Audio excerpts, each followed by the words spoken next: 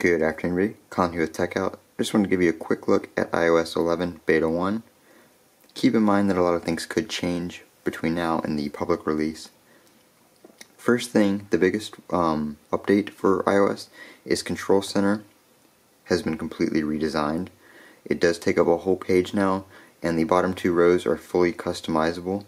If you go into Settings here, sorry, I'm looking through the camera. Let's see, go to Settings, go up to Control Center.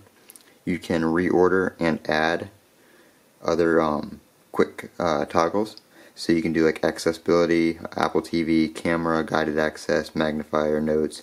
There is a new screen recording feature built into iOS 11, so you can screen record videos right from your device. Stopwatch, text, and timer. Those are the ones I have set right now. So if we go back, you can see you have all these up here. So you 3D touch that, and you get more options. Now there is a bug right now where Bluetooth is on my device. It is on and connected to a device, but in Control Center it's showing not connected and it doesn't actually toggle on. So that is the only real bug I found so far. Using this for about an hour, I haven't had any crashes or anything like that. Right here you can 3D touch for your music. I don't have any music on the phone right now.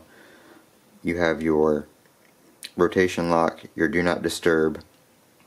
You can do your brightness right here, or you can 3D touch it for a little bit more control. Also, you get your night shift toggle down there. You have your sound right here. You can also 3D touch that for more control. Your screen mirroring, flashlight, 3D touch it, you get 4 levels of control. Calculator, which you can open the calculator or 3D touch it to copy your last result. HomeKit, which you can tap it to open the app, or 3D press it to open your quick toggles and your scenes. This is your low power mode. There is no 3D touch for that, but you can turn it on and turn it off to toggle on and off low power mode. Alarms, you can create an alarm, start the stopwatch and start the timer, or you can go into the app. Your wallet, which I'm not going to open for obvious reasons, and then your do not disturb while driving, you can toggle that once it's set up.